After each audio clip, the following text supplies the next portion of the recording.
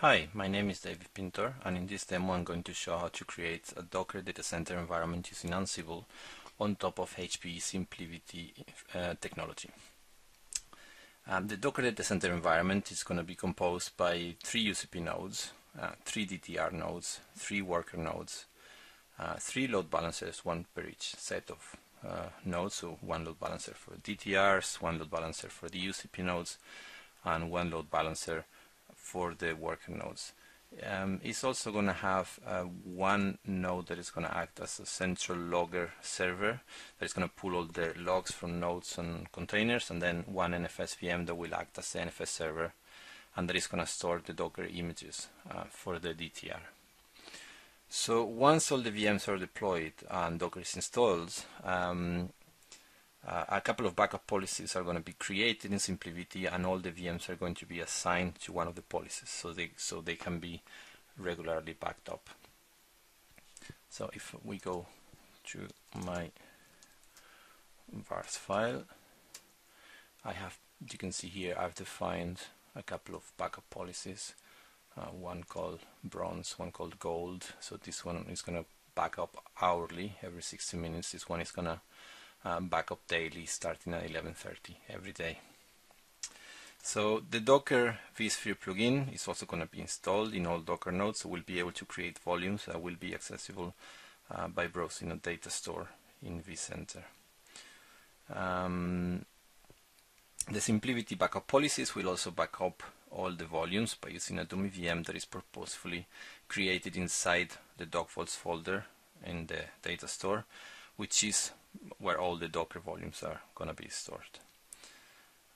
So before I run the playbook, I'll just go through the site YAML file that is my main playbook. So this is what my site file looks like. So, and that's basically the tasks that are going to be run sequentially. So it's going to first create the VMs and configure the networking. This is an optional step that is currently not being included. It's basically distributing the keys across all the nodes, but we don't really need it. We're going to install HA proxy, which is going to be the software that we're going to use for the load balancers. We're going to install NTP in every server. We're going to install Docker in every server as well. We're going to install rsyslog clients and server, and we're going to configure it so the logger VM is going to pull all the logs from everyone else. Then we're going to configure the logical volumes for Docker and do some Docker configuration, and then we start Docker services. We do some Docker post configuration, like for example installing the vsphere volume plugin, among other things. We're going to install NFS on the server and on the clients. That's just going to be the DTR nodes. After that, we're going to install our UCP nodes. We're going to install our DTR nodes. We're going to install our work nodes. Then we're going to configure the monitoring, which is basically a bunch of containers, Grafana, Prometheus, and a couple of more. And after configuring the monitoring, we're gonna configure a couple of dummy VMs that are going to be used to that are going to actually be living inside the doc vaults folder, so we can back up all the Docker volumes. So finally, we're gonna configure the Simplivity backup policies. Okay, so I guess let's just run it.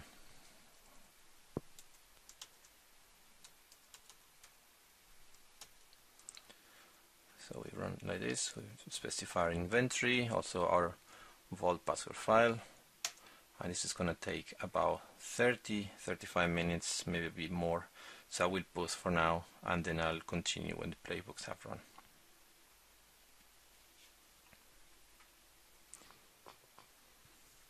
Okay, so we're currently in the last stages of the run of the playbook. You can see now we're creating some dummy VMs, and they're actually showing up here. If we look in our list of VMs, let me just refresh.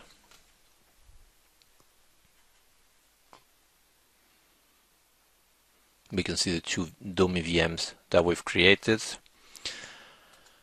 The next thing that's going to happen is that we're going to generate a PowerCli script that is basically going to take the files from this dummy VM. They're going to be copied, as you can see here, into the doc vaults folder inside the data store.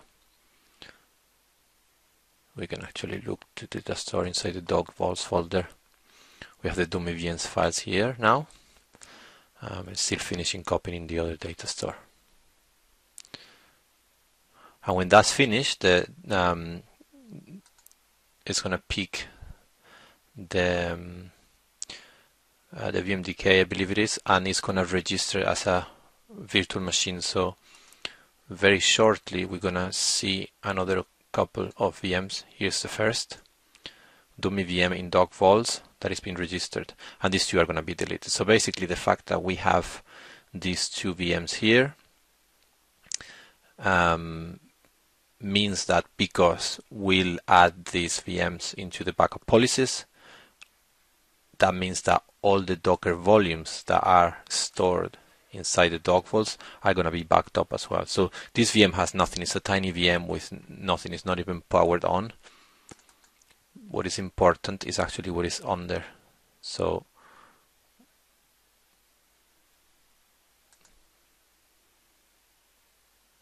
any volumes that we create, they're gonna be in here. Let's check in DS01. I think we have already volumes. If we look in here, I think should have a volume already.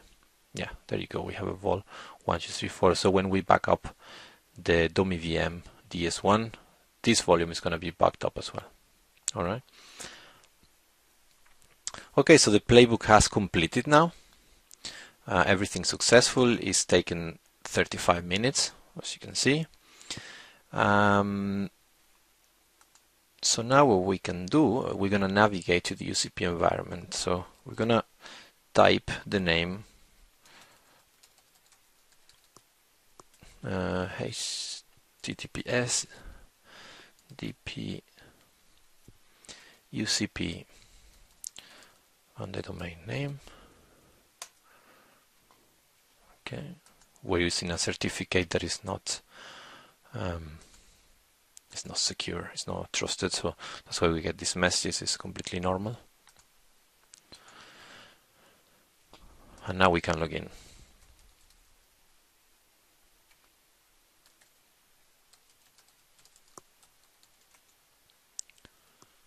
So user and the password, you would have defined them already in the playbooks.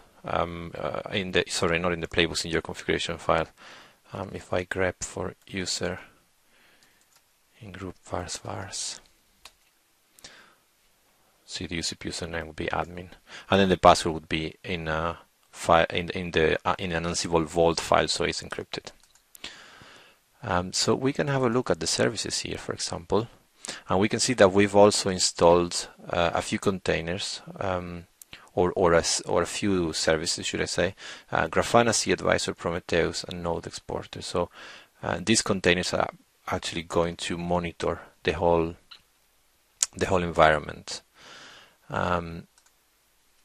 If we go to dp UCP, we're going to do 01, for example, rather than the load balancer, because we won't be able to access that through the load balancer. On port 3000, we're going to access the Grafana UI. So if we log in to Grafana, we can see that Ansible has already not only installed Grafana, but it's also created that's a source and a dashboard. So if we click here in home, we can see already the dashboard is here, and the dashboard is already monitoring all of our nodes, okay, all the workers, the UCP, and the DTRs. So there you go. Now we can see loads of information about the systems. Now the next thing we're going to check is the DTR.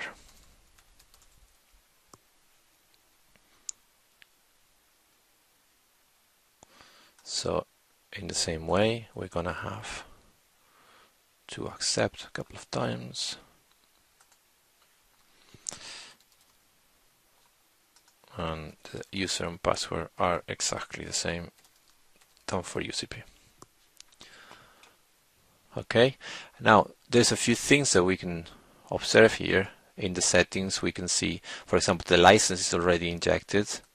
In terms of the security, the image scanning is already enabled and is online.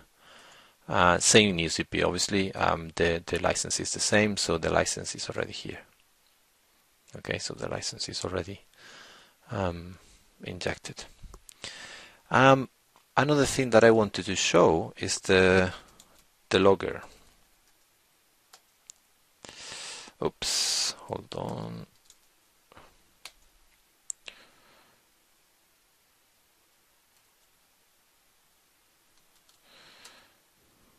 So we're connecting to the logger, and if we check our var log messages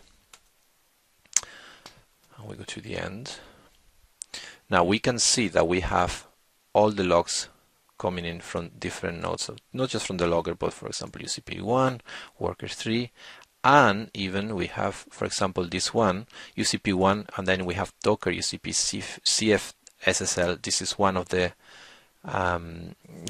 containers that is part of the UCP environment. Basically, the whole UCP environment are a bunch of containers. So I think that's everything. Thank you very much for watching.